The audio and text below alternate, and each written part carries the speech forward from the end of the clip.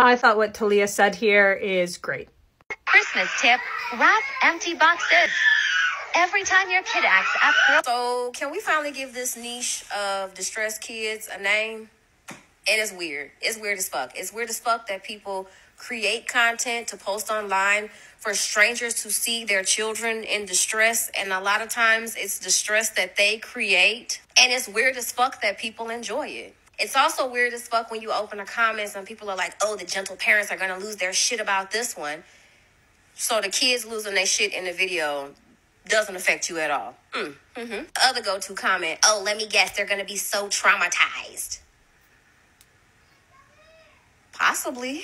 I don't know how many therapists and child psychologists and content creators who have experienced shit like this it's going to take for people to finally get like, stop doing weird shit to kids. And then stop posting it online as well. Jesus.